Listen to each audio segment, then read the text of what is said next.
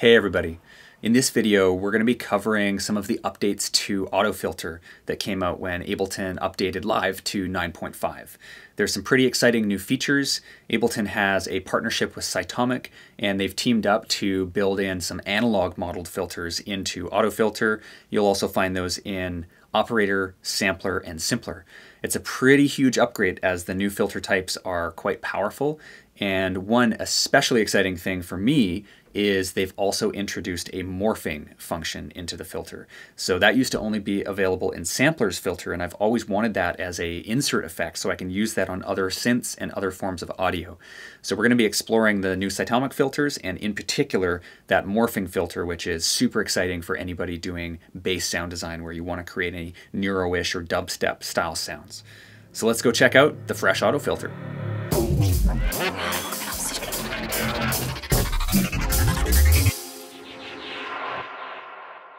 I wanted to showcase the new analog filter modeling and morphing functions in a Neuro-style bass patch, so I created a source sound in X for Serum using amplitude modulation. This makes the patch really bright and gritty with tons of harmonics for the filter to cut through. Here's a version with the morphing autofilter.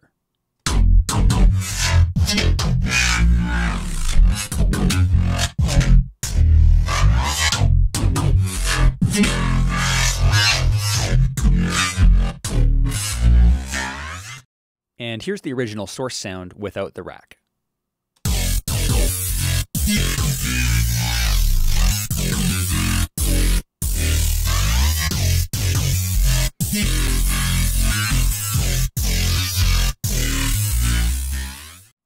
As always, I've included the full Ableton Live set as a free download, so you can grab this bass loop plus the entire rack containing autofilter.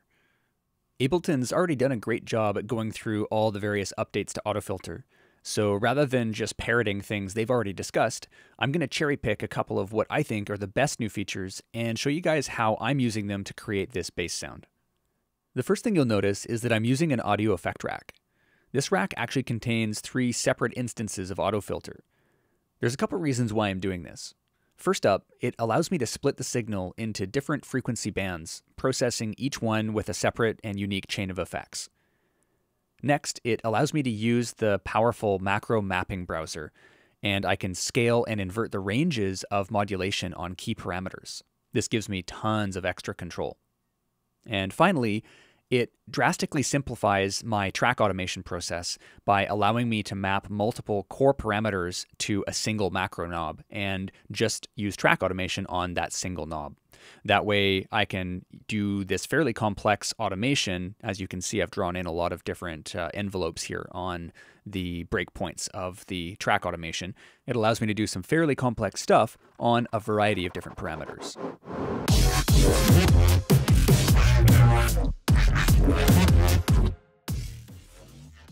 Let's take a peek inside the rack. You'll see 2 chains, Morph filter and sub. We'll have a look at the Morph filter chain first. First up in the chain, we have 2 instances of saturator running medium curve at 50% wet. You'll see me doing this a lot with basses and filters. The saturators are adding nice fat harmonics to give the filter something to cut through. There's a noticeable difference in sound when you add saturation or distortion just before a filter, especially when that filter is running some form of bandpass or low pass where it's removing the higher order harmonics. Let's check out how this sounds with the saturators and without them.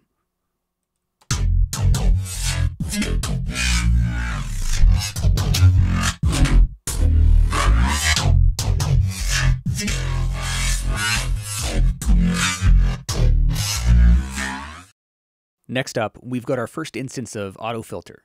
You'll see to the right of all the standard filter types, I've selected the Morph filter.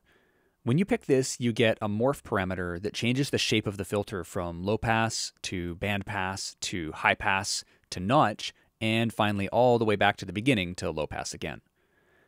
Better yet, unlike some state variable filters, this Morph function is completely independent of the cutoff position. You can change the filter shape by using the Morph parameter and change the filter cutoff on 2 completely separate macros or automation lanes. This is just epic. Live 9.5 introduced new analog circuit types from Cytomic. They are OSR, MS2, SMP, and PRD. However, only the default clean and OSR types are available for the morphing filter shape. That's okay with me though, because my favorite circuit is actually the OSR. The reason I like it is because its resonance is limited by a hard clipping diode that gives it a unique sound, and it's actually able to self-oscillate when you push the resonance high enough. Let's demonstrate this in a fresh instance of autofilter. The resonance parameter for the analog filters actually goes all the way up to 125%. If you turn it to 100% or higher, the filter will self-oscillate. Then you can tune it with the cutoff frequency. I found that you need a little bit of an input signal to get it going, but it'll generate its own sound just from the extreme resonance after that.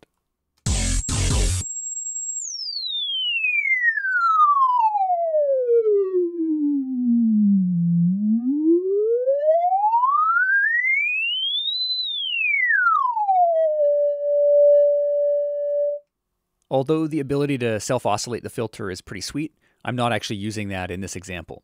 In fact, I'm not using any resonance at all. The core of this sound is coming from the modulation of the morph and cutoff frequency simultaneously. If you look at the macro mapping browser, you'll see macro 1 is modulating frequency from 100 to 1500 Hz and morph from 0 to 81, which goes from low pass to band pass to high pass.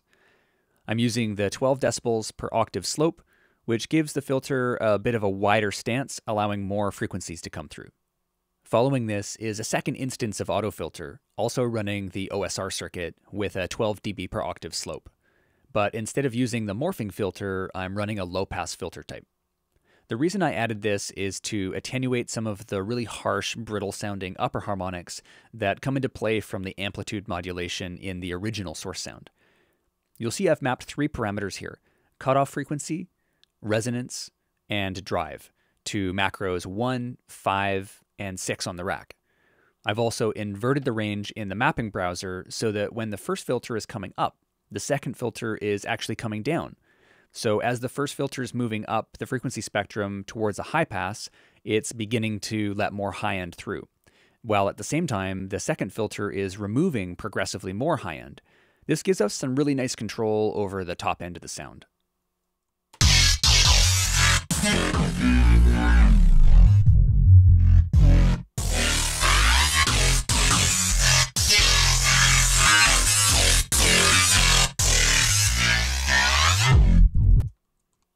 After the filters, we have a few extra effects to cap off the chain. We've got an EQ8 scooping the mids and touching up the rest of the mids and highs, and then rolling off a bit of extreme high end and low end. We've got a compressor smoothing things out from all that filter mod, and I've mapped the compressor wet dry to macro 7 so that you have control over that from the front panel of the rack. We also have my emulation of Massive's Dimension Expander and a Max for Live Convolution Reverb Pro, adding some ambience with a very short impulse response. Together, these effects create a short and wide slapback style room sound that you can control from the final macro.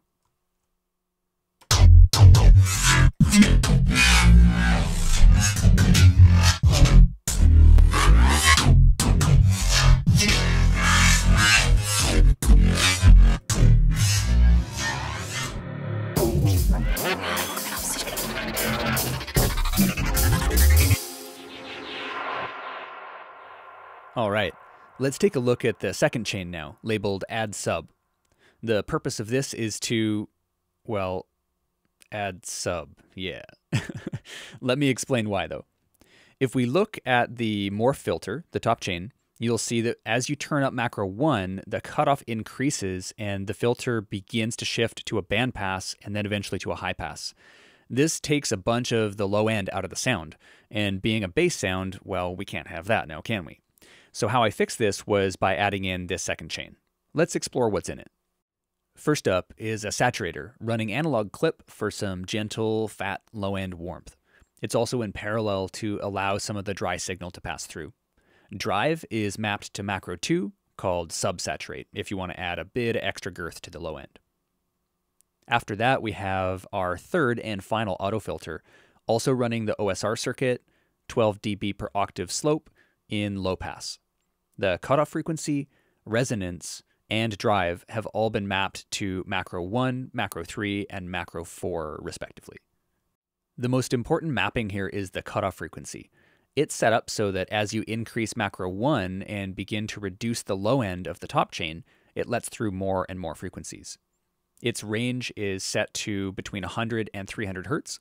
Normally this would double the sub below this amount, but I've added a second layer of control here where macro 1 also maps to the entire volume of this chain, so that when macro 1 is at minimum, the chain's volume is negative infinity, and then it comes up in volume as the macro increases. I played with this a bit by ear and tweaked it so that the result was nice and balanced between the two chains. Finalizing this chain is a utility device converting the signal to mono by grabbing the left channel only, and that's just making sure that your subs are nice and tight and in the center. So let's use solo on the subchain to compare and contrast what it's doing with the entire output of the rack.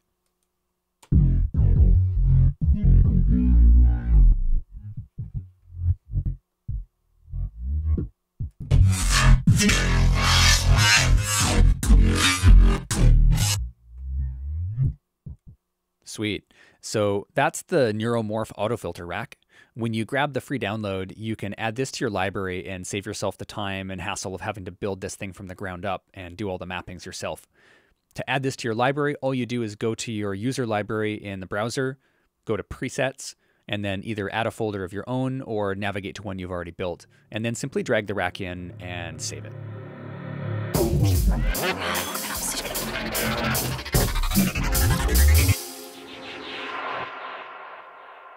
Okay, let's recap some of the core things and tips we covered today.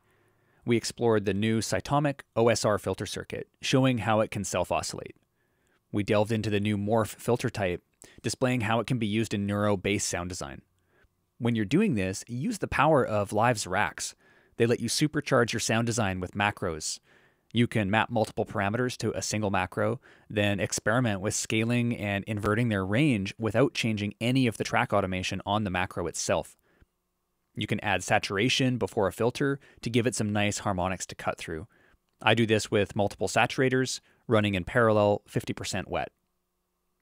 When filtering bass, take care not to compromise the low end when using filter types like Morph, bandpass, and high pass. You can use a separate chain to add back your sub. And once you've got a good rack, make sure you save it to your library to use in other projects and save yourself tons of time in the future.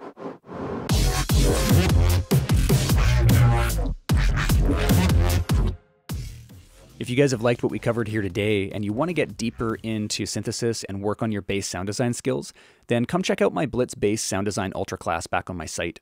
We do all the ninja tricks and pro tips for making super hard-hitting, heavily engineered bass for electronic music. I've got a whole playlist of free videos on the course product page on the site, so click the link and check them out. That's a wrap on this tutorial. Thanks for checking out the vid, guys.